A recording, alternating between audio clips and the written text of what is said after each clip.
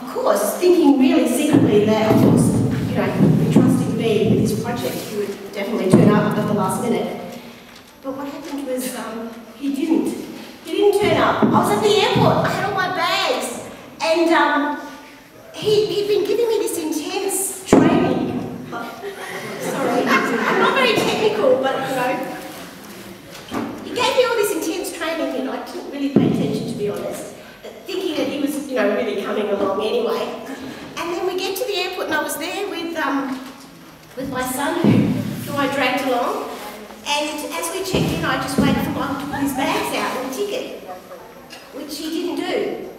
And it was very terrifying because he said, no, I trust you with this project. And I thought, crikey, I wish I paid more attention when he was, you know, when we were doing all the cramming sessions. So I turned up not knowing that much about it. And after spending 4 days trying to get to America, the airport had lost my luggage. So I had only the clothes I'd been wearing for 4 days. And I did have a shower somewhere in between, but as soon as I got there, I was already late because the planes had been delayed and the American airports were crazy, and they invited me to this event. So I turned up wearing the same clothes I'd been flying for 4 days.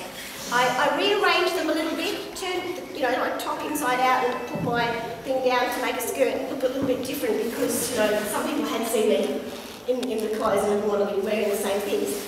And as I stepped out of the taxi, I stood in front of something that looked like the Coliseum.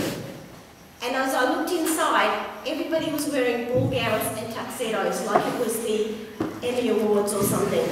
And I thought, I am not going to walk in like this. So I ran after the taxi and didn't make it.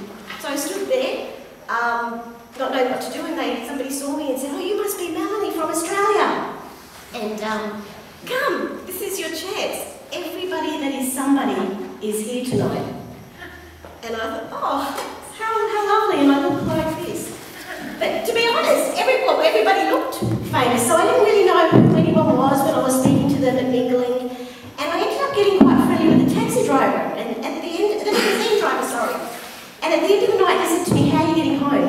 And I said, taxi. He goes, no, you're coming in the limo. I said, okay, thanks. So I went home to my hotel in the limo with all the really big people, and they just automatically assumed from that moment on that I must have been somebody really big in Australia. Didn't care about what I wore to, you know, the Logie Awards or whatever it was.